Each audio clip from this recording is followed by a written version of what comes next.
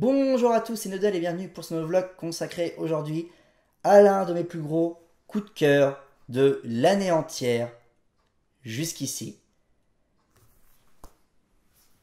Choc, les Fantômes de Knightgrave de Stephan Colman et Maltaite.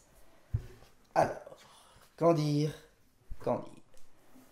Choc est un préquel spin-off, donc qui nous raconte un personnage secondaire issu de la bande dessinée Tif et Tondu, publié dans ce que je considère être l'âge d'or du journal de Spirou, à savoir Tintin, Peyo, Franquin, etc. J'espère que je fais pas d'erreur sur les années. Et qui s'intéresse donc à un personnage de Choc qui était le méchant de Tif et Tondu, un des très très grands méchants de l'histoire, le némésis des personnages, et qui nous raconte ici ses origines, comment il est devenu ce personnage sombre, toujours en costume et orné d'un aume de chevalier.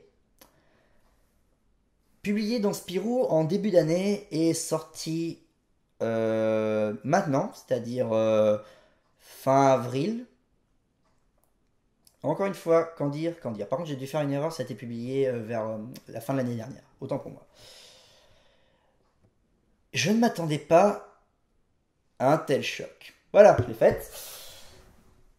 C'est un de mes plus gros coups de cœur de l'année, toutes catégories confondues, que ce soit cinéma, série et bande dessinée. C'est mon plus gros coup de cœur bande dessinée de l'année. Quand la bande dessinée a commencé dans Spirou, j'ai regardé ça d'un œil intrigué, mais pas plus. Et j'ai commencé l'histoire, ne serait-ce que sur 7 doubles pages.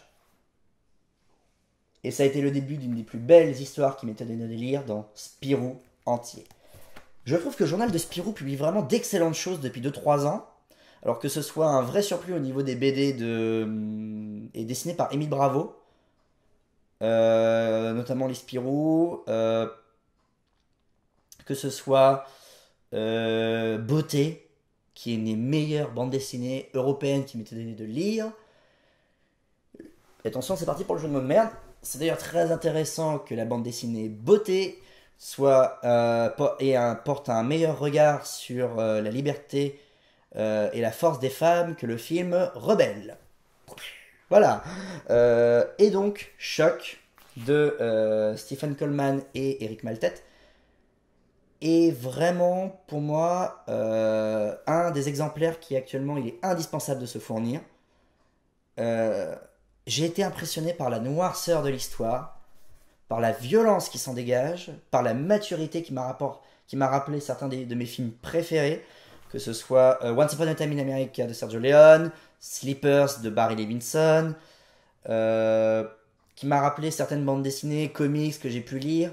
Très intéressant d'ailleurs, je trouve que la scène où le personnage de Choc, quand il est enfant, va vivre un rêve hallucinatoire qui va le définir dans son avenir, me rappelle assez le rêve hallucinatoire que fait le personnage de Bane dans sa première apparition, La Revanche de Bane en 1994, quelque chose comme ça. Ce qui n'a rien à voir, évidemment, c'est à l'opposé total, mais j'ai remarqué cette similitude assez intéressante. C'est extrêmement bien dessiné. Il y a une structure dans l'enchaînement des cases qui rappelle beaucoup le cinéma, au niveau des cadrages, de l'intelligence de montage, j'ai presque envie de dire de montage de cadrage. Les couleurs sont très belles, ça évoque les meilleurs polars noirs, pardon. C'est vraiment d'une violence. Spirou est très ouvert d'esprit maintenant au niveau de ce qu'il publie, et c'est assez impressionnant. Il y a des scènes de la Première Guerre mondiale avec des membres, avec des gens dont les boyaux se vident. Il y a des meurtres avec vraiment, on voit vraiment le crâne exploser par une balle. C'est très froid. Il y a toute une scène d'attentat en milieu du roman, enfin du roman, de la bande dessinée, pardon, mais qui est effrayant.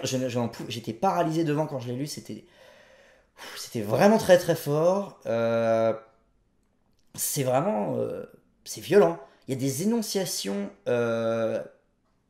des sous-entendus, mais qui sont froids, qui sont forts. Je pense notamment à la fin, enfin à la fin, pas vraiment à la fin, On évoque à un moment un personnage qui doit gérer des enfants et il s'appelle la sucette. Euh, sur le coup, quand on lit ça, premier truc que je me suis dit, c'est comment ça peut être publié dans Spirou. C'est impressionnant.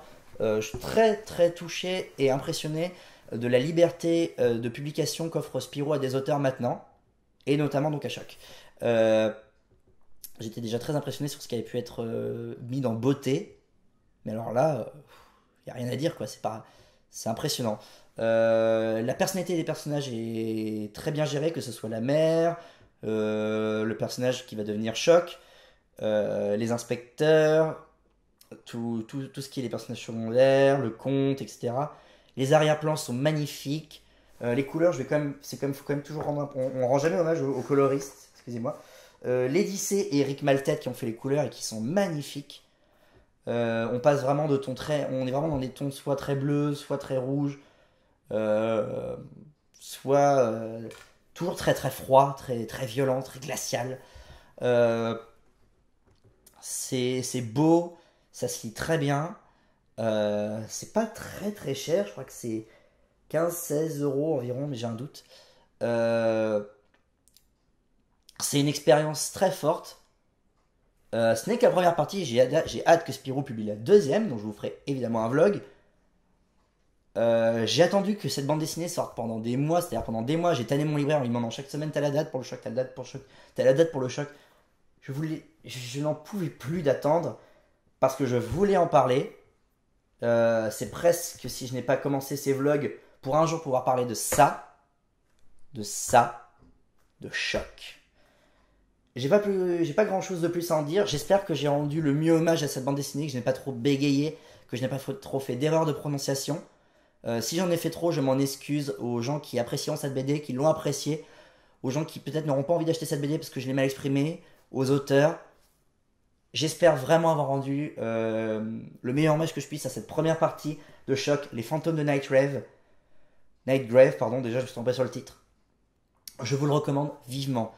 Foncez sur Choc. C'est vraiment personnellement un de mes coups de cœur et j'en serais très touché que ce soit l'un des vôtres. Voilà, Choc, les Fantômes de Knightgrave, c'était Noodle, au revoir.